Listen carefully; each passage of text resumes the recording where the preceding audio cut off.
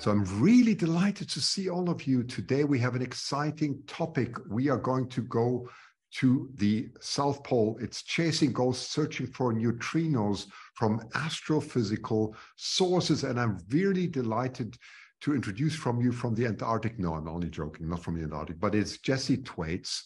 And she's a graduate student at the University of Wisconsin-Madison. Jessica, welcome. Welcome to iTelescope. We are delighted to have you here today.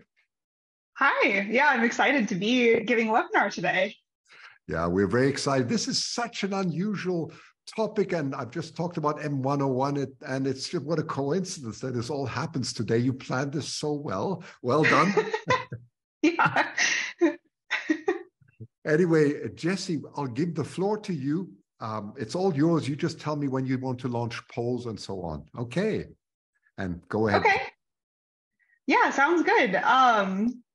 So I think I'll start just sharing my slides.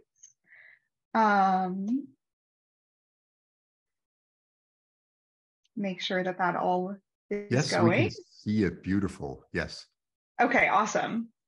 What an image. I'm sorry. This is fantastic. Okay, so now I'm going to be quiet. It's fantastic. No. Okay, go ahead. Yeah, so hi everyone. I am a PhD student at the University of Wisconsin-Madison, and I work on the IceCube Neutrino Observatory, which is a neutrino detector deep in the Antarctic ice at the South Pole. So this is one picture that was taken by one of our winter rovers. So this is the IceCube lab at the South Pole, and you can see the beautiful galaxy and the aurora as well there. So I have two polls that we were going to run, and I think we can run them now. So the first one I'm going to ask is, how many astrophysical neutrinos do you think IceCube sees every year? And so I will have some options for you. So option A is 100, option B is 10, option C is 100,000, and option D is 1 million. So what do you think? How many astrophysical neutrinos does IceCube see every year? Jessie, can you repeat that just for everyone? So A was 10? A is 100. 100, sorry. A is 100, yes. B is 10. Yes. C is 100,000. And D is 1 million. Okay, got that. Yes, that's a difficult one. That's quite difficult. That's a good one. I have really also no idea what the answer would be, but let's see what that would, what we get there. I'm just going to give them a few more seconds. Yep.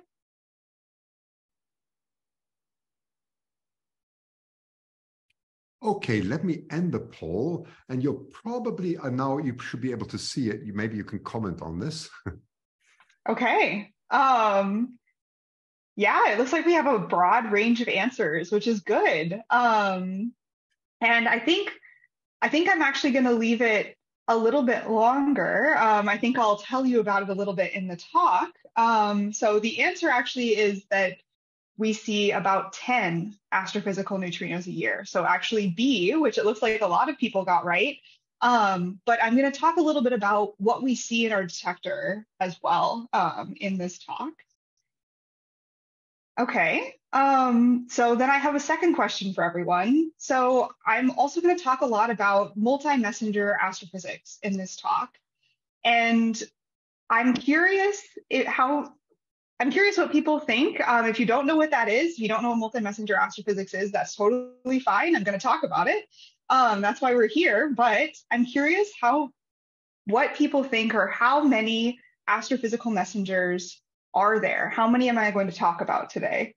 And so the options for this one are A is 3, B is 4, C is 5, and D is 2.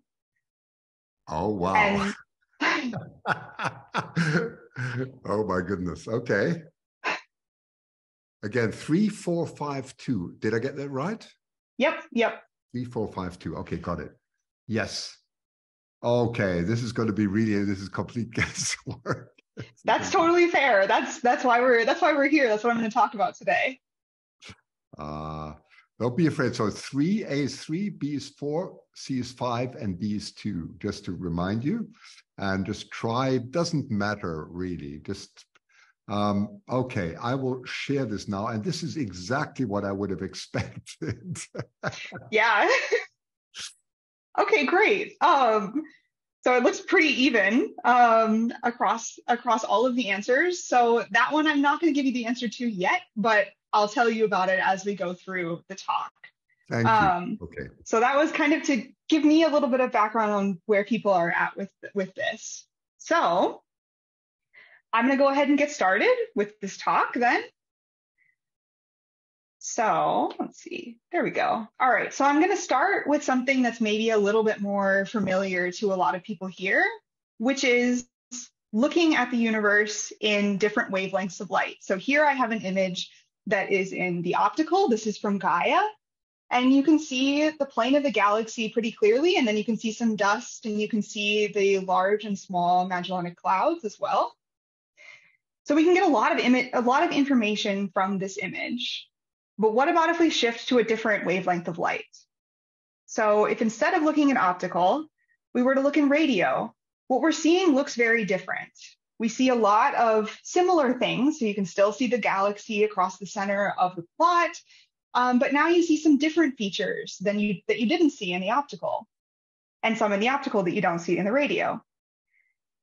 And again, if we look in the microwave or the infrared, this is from an instrument called WMAP, then we can see the same, we can see the galaxy, but then we see different features than in either of the other two wavelengths. And if we go to the highest energy photons that we can look at our universe in, so these are the gamma rays, we can still see the galaxy, but now we see all of these other little points, which are actually extragalactic, so outside of our galaxy. And so looking at the universe and all of these different wavelengths, we get very different information about what we're seeing. And each of these wavelengths tells us something new about, in this example, about the galaxy, about what we're looking at. But what if we can look at the universe in not just different wavelengths, but also different messengers, so different particles that can give us some information about the universe that we're seeing. And then that would be different information to the light that we typically look at the universe in. So that's what I'm going to focus on today. This is called multi-messenger astronomy. So the first messenger I'm going to start with was discovered when a man named Victor Hess ascended on a balloon into the atmosphere to measure the amount of ionizing radiation as he went up. And this was in 1912. And he found that actually it increases as you go towards space. So the increasing radiation meant that it was coming from outer space. And so this is one of those cosmic messengers that I've been talking about. This is cosmic rays. So what actually are cosmic rays? Cosmic rays are charged particles that are being accelerated in different cosmic sources out in the universe. And they can have huge energies. So all the way up to 10 to the 21st electron volts, or we've observed them all the way up to that energy. So to kind of put that into context, what does that energy actually mean? If we took something like the Large Hadron Collider, which this is a picture of a Large Hadron Collider, which is in the earth, deep underground at CERN. If we took something like that, an accelerator like that, we would need one with the same radius of Mercury's orbit to accelerate particles all the way up to those energies that I'm talking about for cosmic rays. So these are high energy charged particles that are being accelerated out in the universe, and then we can observe them on Earth. So I've talked a little bit about two different messengers already. So that's light was the first, and then now cosmic rays. But how does that connect to neutrinos? So bringing that back together, there's our light, there's photons in the standard model of elementary particles. So this is taking a brief foray into particle physics here. And then we have our quarks, which make up protons and neutrons and some other particles. So that would be what's making up cosmic rays, making up charged particles, and some neutral ones as well. And then we have what are called leptons. So that would be like your electron. And then there's two heavier versions. So a muon is a little, you can think of it as a heavier electron, and a tau, which is even heavier than that. And then we also have the neutrinos. So these are not charged, but they're also kind of like an electron in the way that they act. So what actually are they? They are chargeless, massless particles, and they were proposed in 1930 to conserve energy in the decay of a neutron. So what people saw was a neutron was decaying into a proton and an electron, but some of the energy went missing in that decay, and people weren't really sure where that was going. So this person, Wolfgang Pauli, proposed that there was a third particle that we couldn't see, which he called a neutrino. It was taking away some of the energy in that decay of the neutron. And we now know that that is what was happening. And these also occur in cosmic ray sources. So some of these really high energy sources out in the universe that are producing these high energy charged particles, these cosmic rays, are also producing neutrinos. And the way that this happens is when we have these cosmic rays, they're accelerated to these very high energies, and then they can interact with things around them. So they can interact with other cosmic rays or background photons, or even sometimes with a nucleus, like what was happening in our atmosphere. And then when that happens, they can produce pions, which decay, and we get here, what's being shown here is a positron and some neutrinos. And so I've kind of given a little bit about three messengers that we can look at the universe in. So photons, which are really helpful to looking directly out in the universe. They show you exactly where they've come from, and we can look at the universe in multiple wavelengths to get a lot of information through photons. But there's some other messengers as well. So I talked a little bit about cosmic rays, which are charged particles. So here it's being shown in this blue line. And the reason it's kind of winding like this is that because it's a charged particle, it can be deflected by magnetic fields on its way to us. So they don't point back to their source as well, because they kind of have to follow the magnetic field lines of stars in their path or galaxies along their way to us. And then I've also talked a little bit about neutrinos, which point directly back to their source because they don't interact very often. But they are harder to detect because they don't interact often. So it's good that we can look at them and point directly back to their source, but they can also be difficult to use because they don't interact very often. I've neglected to mention one messenger that I will also talk about in this talk, and that's gravitational waves. So this is the fourth messenger that I'll talk about. And gravitational waves are ripples in space-time that are predicted by general relativity. And there's a couple different types, but in this talk, I'm going to focus on the ones that come from very heavy compact objects. So when I say a compact object, I mean something that is very, very massive in a very, very small area. And it's when those two objects orbit around each other and eventually merge. That's the kind of gravitational waves I'm going to be talking about. And so we've observed these. So when two black holes or two neutron stars or a neutron star and a black hole merge, then we can get these signatures that are very characteristic in gravitational waves. And so in this animation, you can see two neutron stars orbiting each other, and then the waves that they're producing, the gravitational waves they're producing as they do that.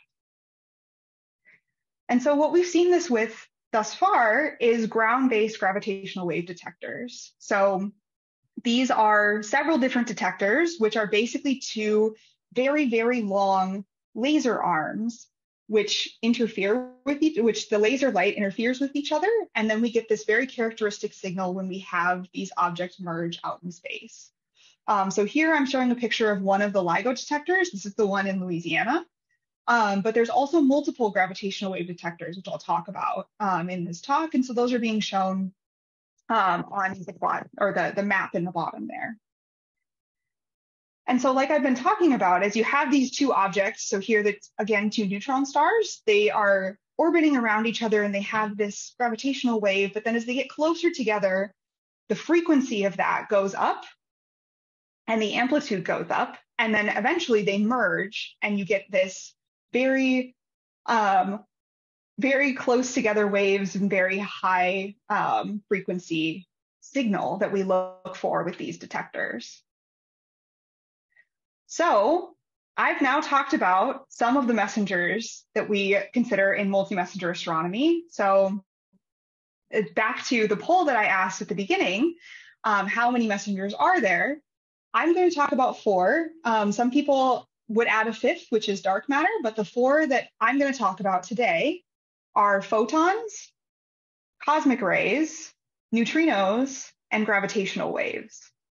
And so by looking in the universe in all 4 of these messengers, or in combinations of these messengers, we can get more information about sources out in the universe. So I'm going to stop here for a minute and ask if there's any questions thus far. I'm happy to take a short break if there are. Yeah, come jump in, please. So nobody's put anything in the Q&A, but let's just give it a minute, Jessie, Okay. and just wait.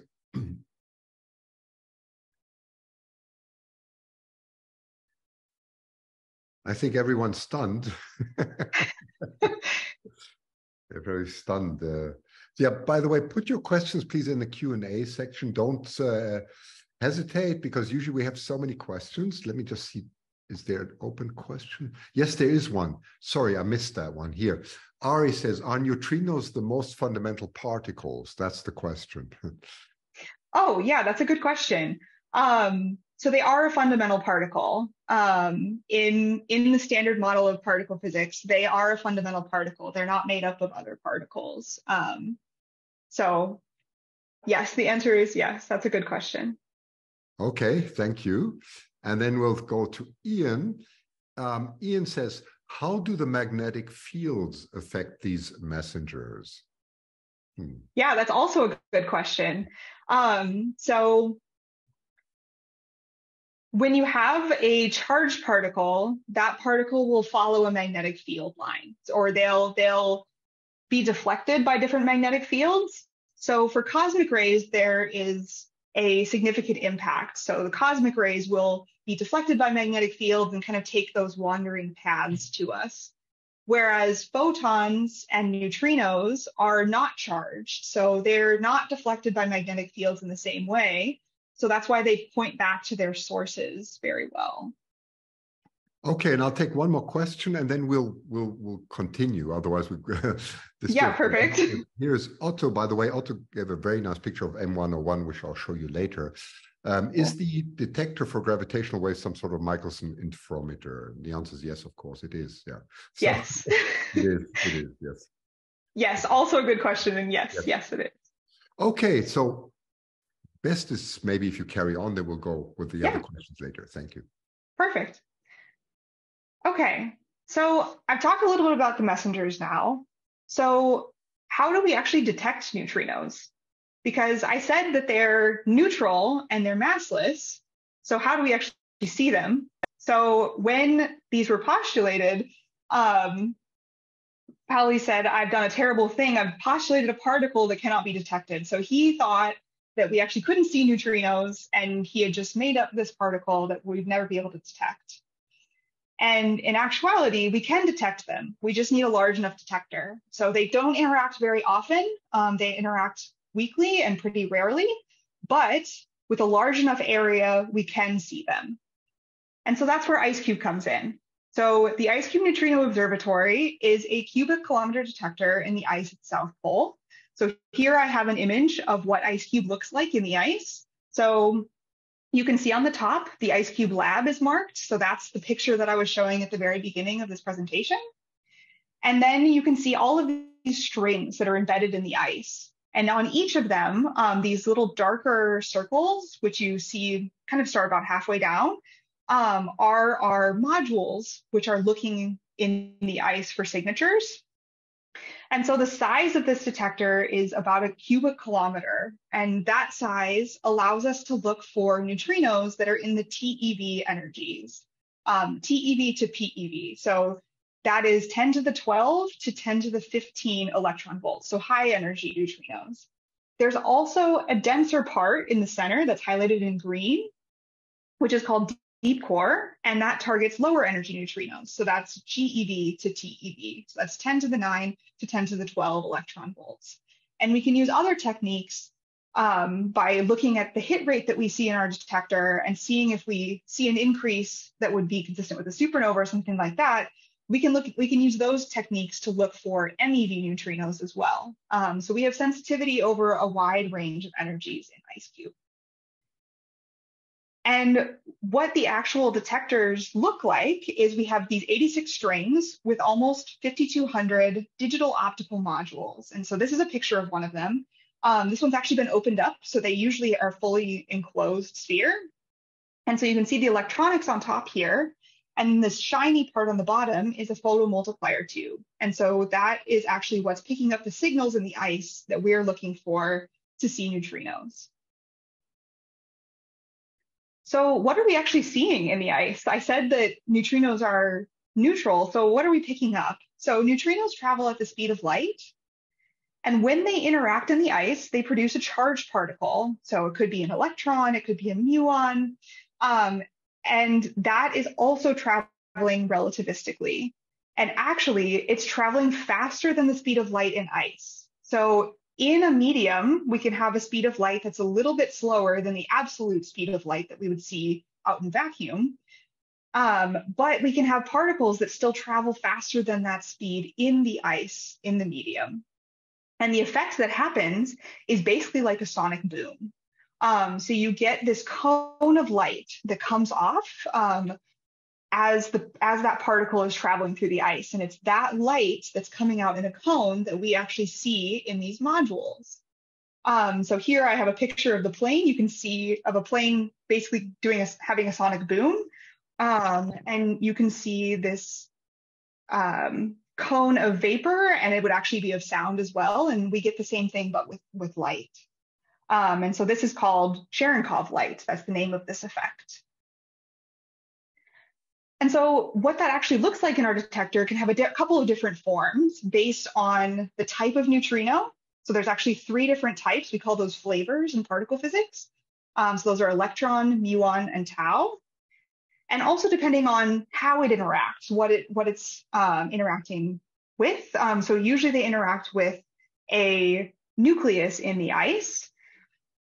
And then we can get these different signatures in our detector. So I'll start with the one on the left. So this is a track-like event. So the reason we call it a track is that it looks like there's been a single particle that's gone straight through the detector. The color is the timing information. So the darker colors, so the green here, green or blue, would be earlier, and then the red is late. And so as the particle travels through the detector, we see that clear track so we can point back where it came from. The second type that we see pretty often is what we call a cascade. So it looks more like a sphere. It's a little harder to tell where it's coming from. And this can come from either an electron neutrino interacting on our detector, or sometimes neutrinos have scattering interactions in the detector and they deposit some energy, and it would look like this. And then the final type is also the rarest type, which is called a double bang. So you actually see the double cascade here. And so what's happening is this is a tau neutrino that interacts in the detector and then becomes a muon, and then that muon travels a little bit, and then also, the tau travels a little bit and then decays into a muon. And so we get the second cascade. So these are the 3 types of signatures that we see in our detector in IceCube. So the challenging part of this, so I've already talked about a little bit of the challenges that neutrinos interact very rarely, but there's also a lot of backgrounds in neutrino astronomy. So I've heard it compared to doing astronomy during the day, so with all the lights on. Most of this background is from cosmic rays interacting in our atmosphere. And so this is going to go back to the first question that I asked, which was how many astrophysical neutrinos does IceCube see every year? Well, IceCube sees about 100 billion atmospheric muons. So these are from cosmic rays interacting in our detector, which then those muons pass through our detector and they produce tracks, just like the one that I just showed you. We see about 100,000 atmospheric neutrinos. So those are also from those interactions in the atmosphere. And we see about 10 astrophysical neutrinos a year. So the background is very high when we're talking about the neutrinos in our detector. So one of the ways that we combat this is that a lot of those backgrounds are at lower energies. So by looking at higher energies, we can see neutrinos that are more likely to have come from some astrophysical source. And so in 2012, IceCube detected 2 neutrinos that we were very sure are extraterrestrial neutrinos with energies that were very high, on the order of 10 to the 15 electron volts. So that is a PeV. And these 2 neutrinos are called Bert and Ernie. And so here is what they look like in our detector. You'll notice that they both kind of look like those cascade events that I showed in our detector. Each of the dots is one of those modules that's in the ice. So another way that we can cut down on our background and look for sources of neutrinos is to use the power of multi-messenger astronomy. And so essentially what we do is we look for neutrinos that are coming from sources seen in other messengers. So we look at neutrinos coming from other galaxies that have been seen in photons, or from maybe a cosmic ray source that we think is there, or from a gravitational wave source. And so this happened at the end of last year. IceCube looked in the direction of 110 known photon emitters using the full amount of IceCube data. So we have 10 years of IceCube data, and we scanned the entire northern sky. So that's what's being shown in this picture. And you can see that there are 3 sources highlighted here. And the one I'm going to draw your attention to is one called NGC 1068. And we found evidence for neutrinos that were coming from this galaxy, NGC 1068. And so you can see, I'm going to start with this plot on the right. So you can see the signal versus background. So you can see that there's that little bump in signal really close to where the source would be. And so you can see that that pops out among all of the backgrounds that we're seeing. And by using statistical techniques, we can look in that direction and see that signal using the statistical techniques. And so we looked in the direction of NGC 1068 and saw an excess in neutrinos coming from that source. So what actually is NGC 1068? This is a type of active galactic nucleus, or AGN. So this is a supermassive black hole that is actively accreting material, so eating material from around it and spitting it back out. And so this is one particular type, which is called a Seyfert-2 galaxy. So I'll take another short pause here. This is my second pause, and then I will have the last section. Okay, thank you. Let me just have a quick look, Jessie. Here we go. So Bert is asking, how do energy levels of gravitational waves compare to gamma rays and cosmic rays? Ooh, that's a really good question that I'm not sure I know the answer to. Yeah, I think the question of energy levels can be a bit misleading because, I mean, of course, the detection of gravitational waves relates to really small energies, but if you put it on a large scale, you could say there's a huge energies, right? So maybe one would have to talk about energy density here. Yeah. So, yeah, that would definitely make sense, but I'm not sure I know those energy densities off the top of my head either. That's fine. That's good. Okay, next question. Neutrinos are not made of quarks? ? From George. They are not. That's a good question as well. So neutrinos are they're a fundamental particle. They're actually a lepton. And so quarks make up what we would call hadrons. So these are something like a proton or a neutron or a pion. So neutrinos are actually a fundamental particle by themselves. Yes, good. Okay, Ari, actually my question was, oh, here's another question. Are neutrinos the most fundamental particles? That's what he's saying, the most fundamental. That was his question. I'm not sure what you mean by most. Well, I guess he was talking about quarks and so on, you know. Okay. Okay. So I think I'm not totally sure what you mean by most fundamental. I think I understand. I think okay. I understand this question because you just said that neutrinos are not made of quarks. So the right. counter question is, well, then is it a most fundamental particle which is made up of nothing else but only the neutrino? That's what he's getting at. Yes. Yes, and that I would definitely say yes to. So when we're talking about a fundamental particle, we usually talk about something that's not made up of anything else. So it's basically you can't look at it and be made up of other things in the same way that you can look at, say, a proton and say that it's made up of multiple quarks. Yeah. Right. Good. Okay. Thank you.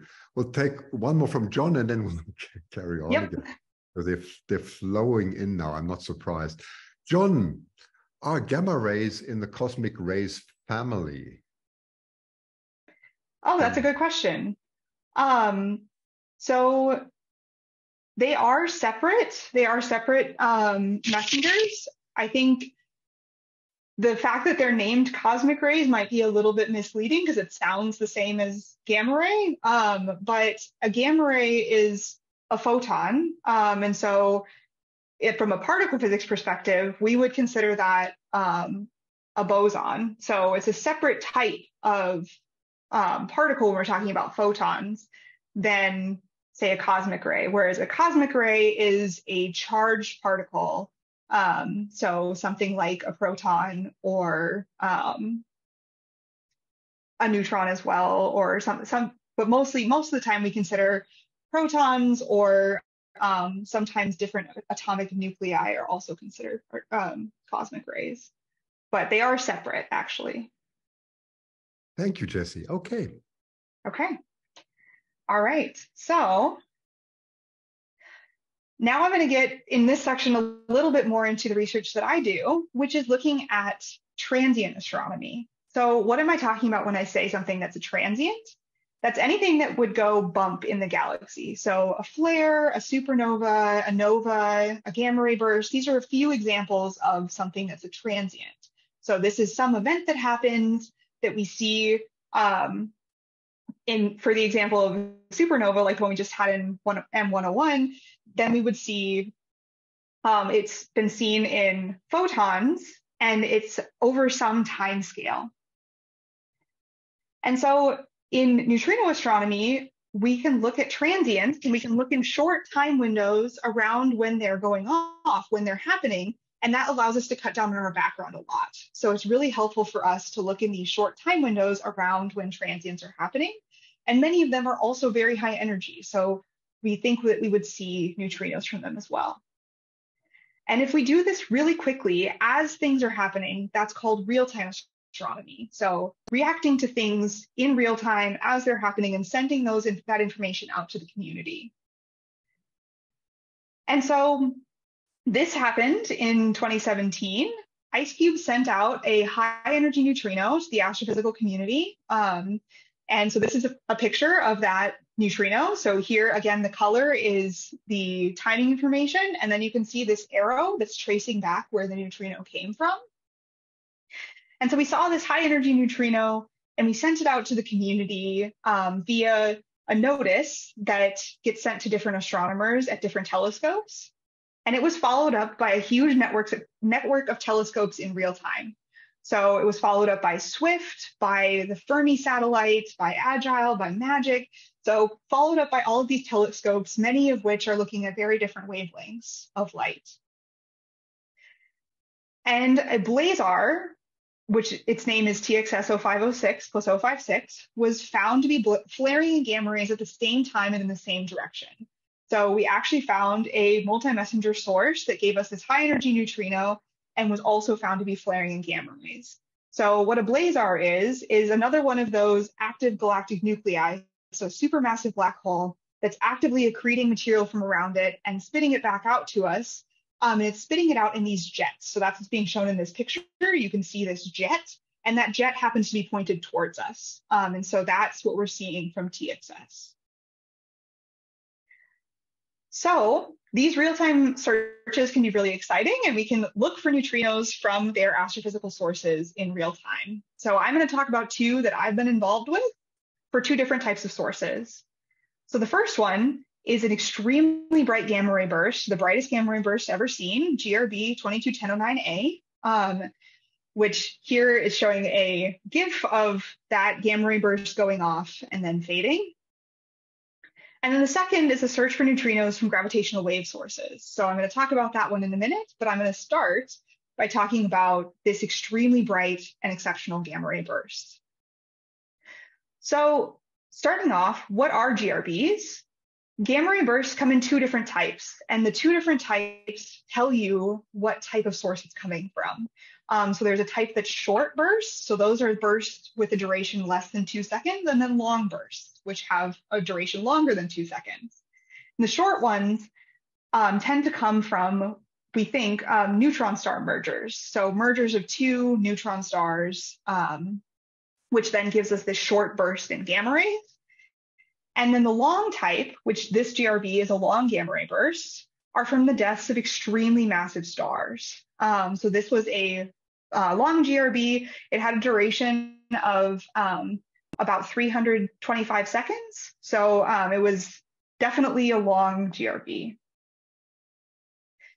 This is a very exceptional burst. It was first seen by the Gamma Ray Burst Monitor on the Fermi satellite on the 9th of October, 2022. And they sent out a notice in real time to many different telescopes. It was seen at a redshift of 0.151, which is about 740 megaparsecs. And it's near the plane of our galaxy. So that's what you can see in this animation. You see the burst, you see the big flare, but then that line that's going across the animation is actually the plane of our galaxy. So you see it briefly outshine the plane of our galaxy and then kind of fade away. IceCube also followed up this burst, and we sent our results to the community only 27 hours after the burst occurred. And we also, from this burst, saw the highest energy photon ever seen from a GRB, which was sent by the LASSO collaboration. So before this burst, we'd only seen photons up to 1 TeV. And for this burst, the LASSO collaboration saw photons all the way up to 10 TeV. So very high energy photons from this burst, and it was very, very bright. That's a little out of order, but Swift also saw this. It came into view of this burst about an hour later, and they also sent their notice in real time as well. So it has been referred to as the boat, or the brightest of all time. It was so bright that it actually saturated both instruments on the Fermi satellite. When there are too many photons, that the instrument can't quite keep up. And so they got a huge burst of photons in these two shaded regions. And so you can see what they observed in the dotted here. It's a little bit hard to see, but it's lower and it's dotted. And then they had to go back and reconstruct how many photons actually were in their detector because of some of these pileup effects that you get when there's too many photons trying to interact at the same time. And they saw at some points in the burst, 6 million photons per second trying to interact in their detector. So extremely bright. So this is from the Gamma Ray Burst Monitor, GBM. And it's also extremely exceptional when compared to a broad range of other GRBs. So this plot is showing the fluence. So fluence is the flux integrated over both time and energy. So it's telling us over the course of this GRB, how much energy did we get deposited over the time that we looked at it. And so you can see all of these historic GRBs in the dotted points. And then you can see the two measurements of this GRB in the stars. And as you go to the right on the x-axis, you go brighter. So you can see that this is extremely bright in comparison to other GRBs. So fluence is a measure of what we're seeing at Earth, but what about at the source as this GRB was happening? Well, for that, we can look at the energy that it sent out, the energy that it emitted as it went off. And so that's what's being shown in the y-axis, and the x-axis is redshift. So you can think about it as distance. And so you can see that this is also the highest energy, or the most energy put out by a GRB as well. So that's what's being shown in the star compared to previous record holders like GRB 090323A, which is the green square. So this GRB is truly very exceptional. It is very, very bright, both at its source and at Earth. So what about IceCube? What did we see in neutrinos? So we looked in high energy neutrinos. So that's in the TeV to PeV range with 2 time windows. The first one was an hour before the burst to 2 hours after. And we chose that to cover both the GBM trigger, the gamma ray burst monitor, and also the SWIFT to try to catch the full duration of the burst, and then also plus or minus 1 day around when the burst went off. And we actually found no significant emission in either of those time windows. So within IceCube, we decided to follow up with analyses over a huge range of energy. So MeV to PeV neutrinos, that's 9 orders of magnitude in neutrino energy, and a huge range of time windows. So ranging from the duration of the burst, 325 seconds, to all the way up to 15 days around the burst. And we didn't see any significant neutrino emission in any of those time windows. And so for all of those, we set what's called an upper limit. So essentially what we're saying is if it was at this level or above, we would have seen it. And those upper limits give us a lot of information about what was actually happening at the GRB as it was going off. So here on this plot, I'm showing some of those upper limits. So the light blue is the highest energy neutrinos that we looked at. So that's the TeV to PeV. And then a little bit lower energy in the green, that's in the GeV range, and then even lower energy in the magenta red. And then comparing that to the 2 instruments on the Fermi satellite. So that is the 2 dotted lines that are shown on this plot. And generally, we would expect those to be about at the same level. So we can set very constraining upper limits, which means it tells us a lot about what we're looking at in this particular GRB by looking at those photon measurements versus the neutrinos. And it's also important to note that actually the 2 lines, the top line for GBM, so this flat line, and the yellow Fermi lat line are actually underestimates. That's before the correction that I talked about before. So this was even brighter in photons than is being shown on this plot here. So even though we didn't see anything, this gives us a lot of information about GRBs and is very exciting for IceCube. So now I'm going to change gears a little bit and talk about searches for neutrinos from gravitational wave sources. So a different type of source, but also looking for neutrinos from these compact object mergers in real time. And so